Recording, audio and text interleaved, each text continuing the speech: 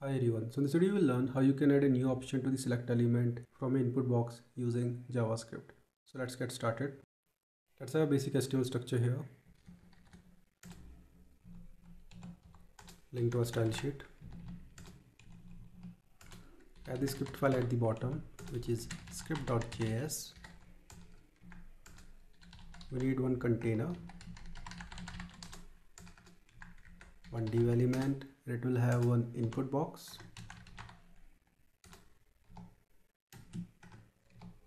Placeholder will be enter text. It will have one button that will be add. We need one select element. Just remove this thing, we don't need this part. We need a couple of options here, so let's make it Peter. Just copy and paste it 2 times. Make it James, same goes here. Make it Mary, same goes here. Save it. Go to style sheet, select the container. Display will be flex. Flex direction will be column. Justify content will be center, and align items will be center. Select button and the input element.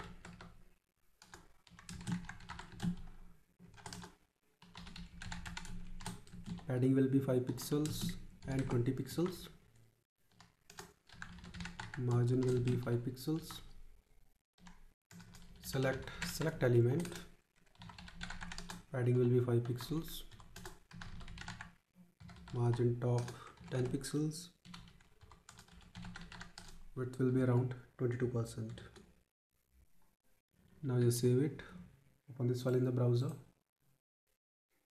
And this is the output. Let's start working on the script file. Select the button.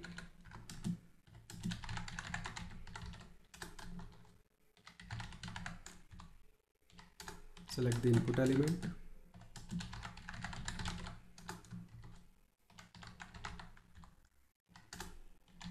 Select the select element.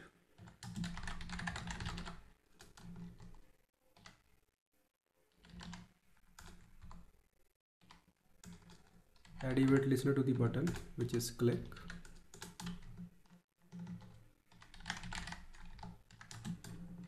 This will be the handler function. So on the click of this button, we'll create a option element and add it to the select element. So let's make it option, and we'll create it using document.createElement.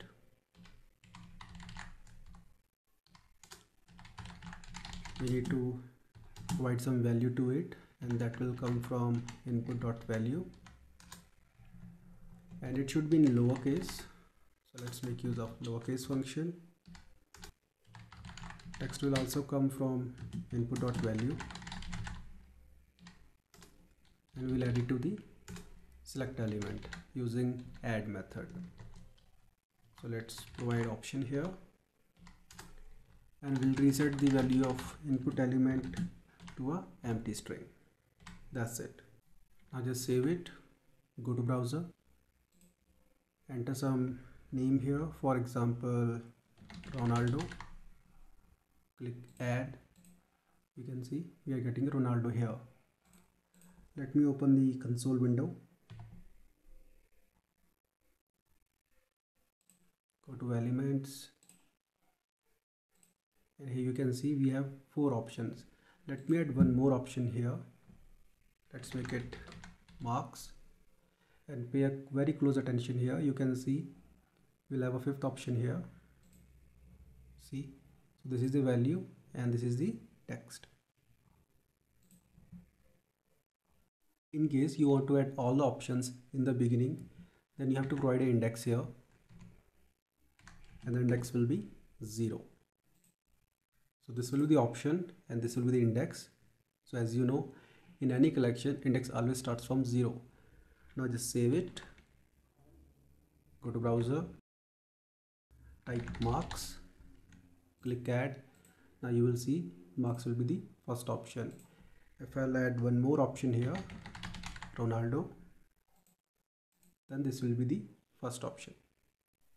In case you want to add an option before a selected option, then you have to make use of selected index property. Let me show it to you how you can do that.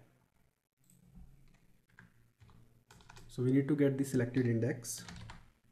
So let's make it current index select dot options, and we'll get the index of selected option by the help of selected index property, and we'll provide it here. Okay, now just save it, go to browser. Now as you can see, we have three options here, but I want to add a new option before Mary. So I'll select the Mary and I will type some random name here, marks, click on add, and you will see the marks will be added before Mary. See, if I select the marks and put Ronaldo here, click on add, then Ronaldo will come before the marks. I hope you got the point how it actually works. See you in the next video. Have a nice day.